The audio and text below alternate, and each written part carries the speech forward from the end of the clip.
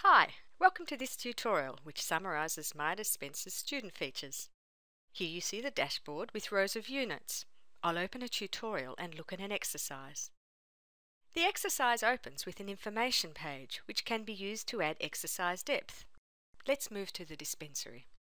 In the middle are interactive features which show a blue halo when you hover your mouse over them.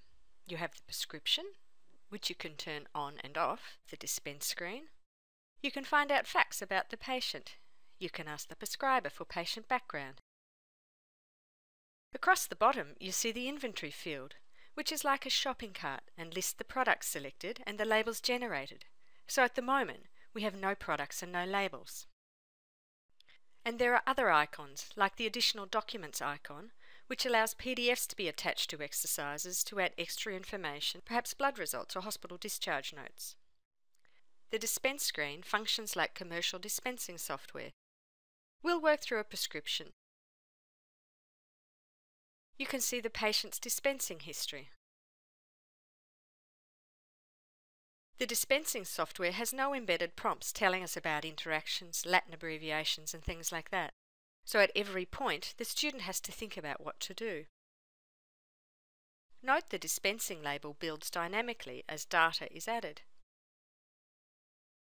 You can see my inventory has increased as I've generated my label. Now we'll select our products from the back room.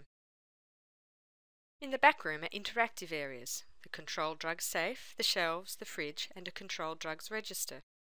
These all correspond to icons in the bottom toolbar. We'll select our products. You can preview the product and add it to your inventory. See the product number now changes to 1.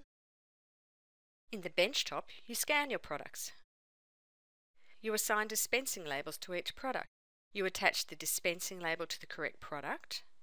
You can move the label, turn it, or flag it for small containers like eye drops.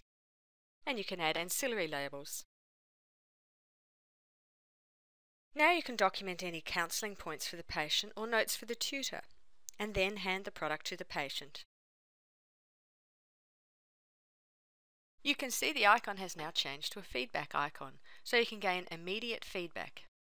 Looking down the screen, you see green and red coloured fields, which represent computer-assessed correct and incorrect selection. The fields without background colour, such as direction, show ideal feedback that has been generated by the tutor, but for which the correct answer is more variable. If you want to, you can reset the exercise and do it again.